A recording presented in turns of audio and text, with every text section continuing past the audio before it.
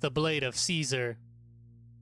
Item Number SCP-009. Object Class Euclid. Special Containment Procedures. SCP-009 is to be stored in a container made of 6 cm thick acrylic and placed in a standard 4 by 4 by 3 meters concrete storage room when not undergoing testing. Any person of a military career or a military mindset is prohibited from entering the storage room. Scientists conducting research on SCP-009 should be absolved of all belligerence by a 2-week session of Course B-059, the specifics of which can be found in document number 009-5.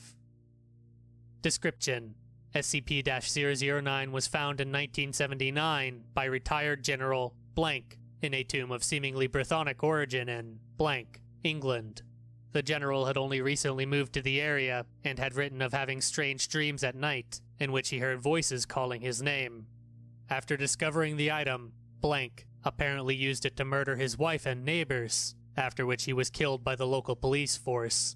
One of the policemen who retrieved SCP-009 exhibited behavior similar to the general and had to be subdued by Site-19 personnel as they were removing the item. SCP-009 is a bladed weapon which dates back to the 1st century BCE. The blade is made of iron, with a 0.6% carbon content. The hilt is made of brass, and is etched with the words, Crocia Morse. The leather section of the scabbard has almost completely decayed, and only fragments within the shape and locket remain.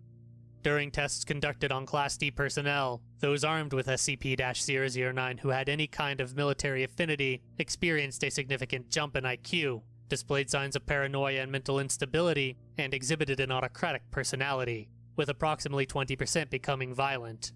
Non-militant test subjects given the item were seemingly unaffected,